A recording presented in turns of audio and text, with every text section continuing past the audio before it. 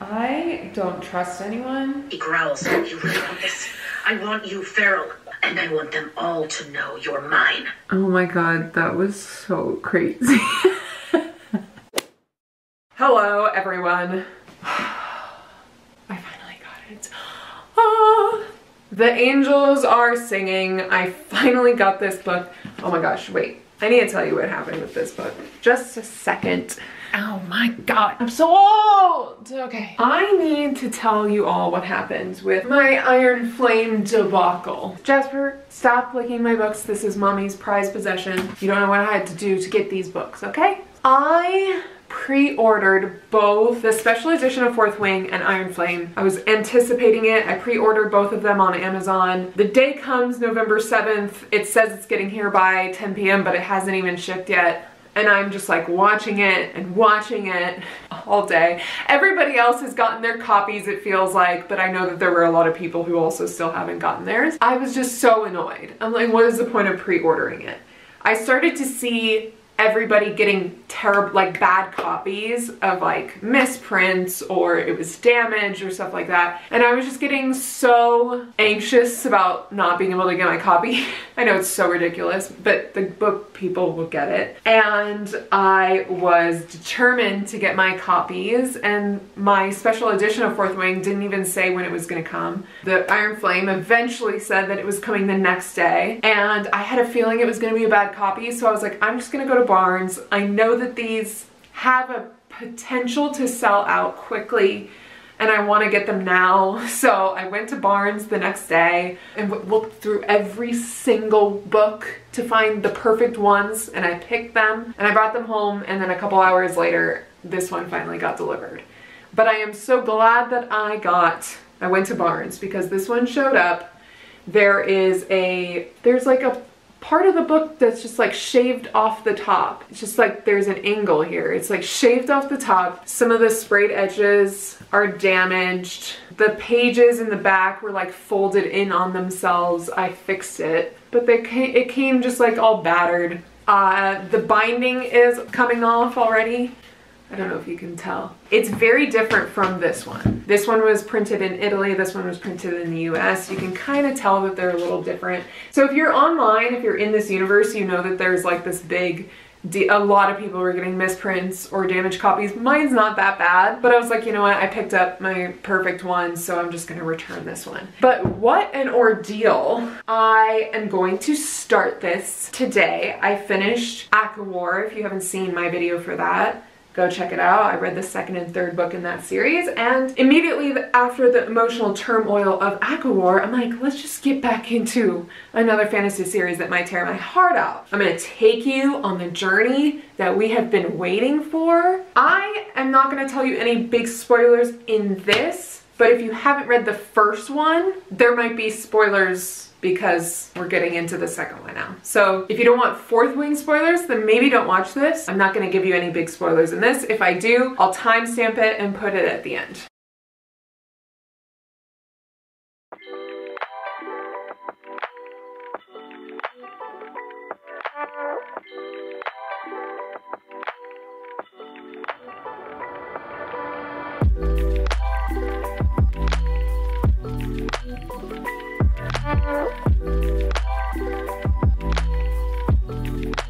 Hello. It's many days later. I'm at chapter 11, only on page 95. This book is going so slow. It's partially that I'm busy and not dedicating like enough time to sit down and actually focus on it for a while so I can get through it. It's also that like the first roughly 100 pages of this book have been kind of boring. I am invested in the characters.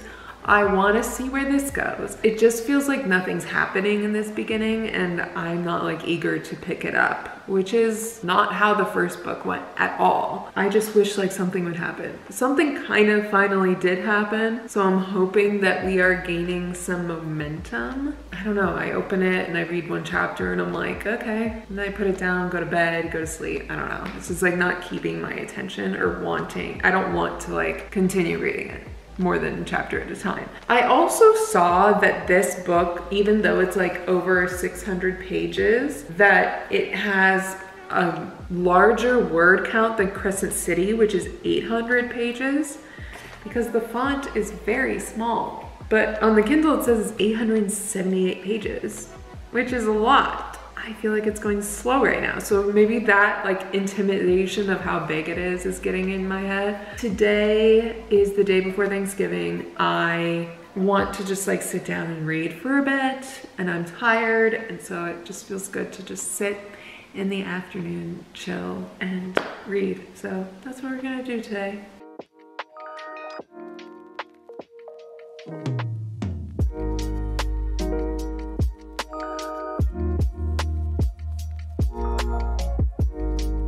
I feel like we're supposed to like Imogen, but I don't like her still. I just don't want her here. The thing about this book, and with the first book, there were so many side characters that they all blend together in my head. I don't know one from the other, really. I feel like in the book, she makes it seem like you're supposed to know who they are and like supposed to differentiate them. There are just so many of them, and there aren't a whole, one of them doesn't shine, except for Rhiannon, I guess. But even then, like, all of them are just side characters, and they all kind of are the same to me.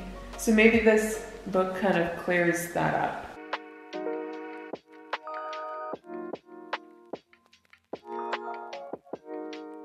I figured out my issue. I figured out the issue. I think I told you that my cousin is reading Asimov and I'm reading Iron Flame, and we're both like struggling to get through them, but the other one has read it and we are telling each other, keep going, it gets better. So I have been struggling through the first half, as you know. I figured out how to do Libby and downloaded the audiobook. What a concept. And now I'm flying through this thing. And I got to chapter 36. If you know chapter 36, you know what I'm talking about. It was crazy. And now I'm like tempted to take back everything I said. But I also don't. Like, the first half did not have to be that dull and boring. Chapter 36 was crazy. So that's why I sat down to record and update you, because this is nuts. It's time to get back into it. I'm almost done with part 1, which my cousin said is when it gets good. So I'm gonna just like sit and read now. Say a prayer.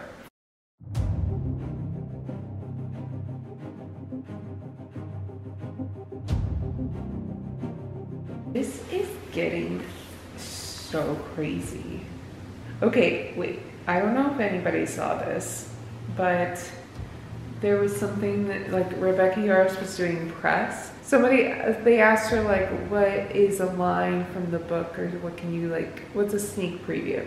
And she said something like, this is the quote I love to give from the book. I undid Dane's belt buckle, and everyone was like, oh, no, not Dane. Meanwhile, I'm so toxic that I was like, okay, but I kind of want them to for the drama. I kind of want them to go at it for the drama. I know, I'm toxic, we know this. It would have been a funny story. It would have been interesting. I haven't gotten to that quote yet. I'll let you know when I do. Hopefully it's not like a spoiler. I'll let you know. I just love that they can talk to dragons. Oh, that's so cool. That's so cool. I'm going to loose on you. His stomach flexes as he lifts his head to watch me. He growls, you really want this? I want you feral. He grabs the pillow and throws it to the floor. I want them to hear, he says, withdrawing slowly, stroking every inch of me. God, you're fucking perfect. You feel so damn good. There are 2 words is beyond me, and I want them all to know you're mine. Oh my god, that was so crazy.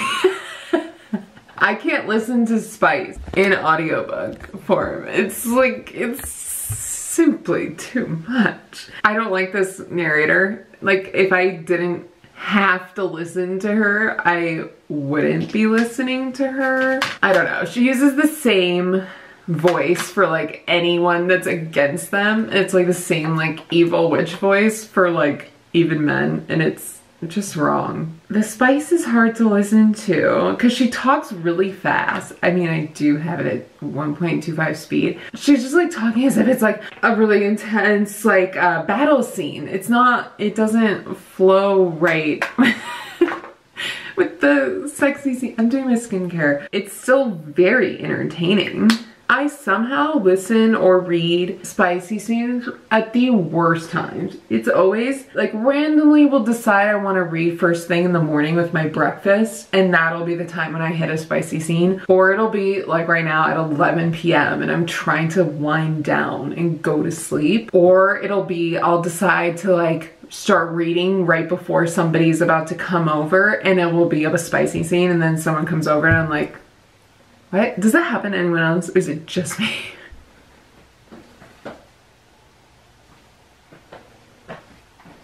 I last talked to you last night in the middle of a spicy scene, and I literally just turned it off. It's like, I don't want to listen to this anymore. And then I forgot that that happened, and I went for my walk this morning and put my earphones in, and I was like, oh yeah. Oh yeah, that's where we left off. I'm gonna continue listening to Iron Flame this week, and that's all from me. I finally finished Iron Flame. It took me a month to read this book, and in the last like half I just ended up listening to the audiobook because it was dragging. So here are my final thoughts. I gave it a 3 stars because there were some moments that I was like, okay, I'm kind of interested, and I like was able to get through it. But if it were any other book and not in the Fourth Wing series, I probably would have DNF'd this book. I found it to be extremely long for no good reason. I felt like it dragged out. I feel like it could have been 300 less pages and would have gotten the job done. It seems like no one edited this book, and I don't mean like grammatical or spelling, but it's like no one was like, maybe we should take this part out because it's not that necessary. They just left everything in. And like, I don't care for those scenes that are the scenes that are so long about her training her power. I feel like other authors in fantasy novels are like, we trained for this many days, and explain it a little bit and then like move on. But this had like whole chapters on it, and it was just too much. By the end of it, the big like twist at the end, I didn't really care for. And I know it's supposed to be a big deal and like really shock you, but like after 600 pages in teeny tiny print, I didn't care that much. Will I continue reading the series? Maybe. Yeah, I'm not gonna like go to Barnes & Noble that day and get the 3rd book. Like, the hype is gone for me. I really hope the first book wasn't like a one-hit wonder, but this did not live up to the hype. I felt like the romance scenes were kind of bland compared to the last book. Again, like, I just didn't care as I was reading the majority of this book. I felt so detached from it. Somebody wrote this really fantastic review. Well, damn, this was incredibly disappointing. I don't even really know where to start with this review. The writing was genuinely bad. It's plain as simple as that. I thought it was pretty bad. I wouldn't say like it was unreadable, but it just was not very good in my opinion. This review also says that the characters, both Xaden and Violet, just don't have quite the same character depth as they did in Fourth Wing. This review says, I don't know what happened to Violet between this one and the previous book, but I don't recognize her whatsoever. She was the perfect balance of badass with a clever and sharp mind, but now this girl has completely disappeared. Instead, we get this whiny, insecure idiot with a single rational thought. I suddenly couldn't stand her anymore. She said, same goes for Xaden. He suffered from a major character assassination as well. He used to be strong, mysterious, intriguing, but he was so flat. And I kind of agree with this in the sense that like anytime he came into the picture, I was like, I do not care. I preferred her going back to Dane because I thought that would have been interesting. Anytime Xaden was in it, he was just annoying and was like, I can't just answer questions, you have to ask them. And it was like the same story over and over again, every chapter. Thank you to this person. They wrote a very nice long review, and maybe you can go check it out on Goodreads. They gave it a 2 stars. I gave it a 3 stars because that just felt right. Does it? I gave it a 3 stars. That's what I have to say on that. So let me know in the comments below what you thought of this book, if you've read it. I'm assuming you have. If you, I mean, I didn't give any major spoilers, so maybe you didn't read it, but I still recommend you reading it if you read Fourth Wing. I do want to see what you think about this book. Maybe you'll like it. Maybe I am off on this one. Other people really enjoyed it. So I'm curious to know your thoughts. Let me know in the comments below if you've read it or if you want to read it. I'm so curious to know what you'll think. And if you enjoyed this reading vlog, don't forget to smash that like button, subscribe to this channel, hit that notification bell so you're always up to date on my next video, and I hope you feel so elevated, and I'll see you next time. Bye! Okay, I realized I probably am gonna want to do a spoiler section. So this is the spoiler section. I haven't really seen any spoilers. I've been able to avoid them pretty well, so I really don't know what happens at all. I saw one spoiler and it like is such a small one, and I was so dumb. It said, it was a TikTok and it was 2 slides and it said like Iron Flame spoilers pointing to the next slide, and I still swiped.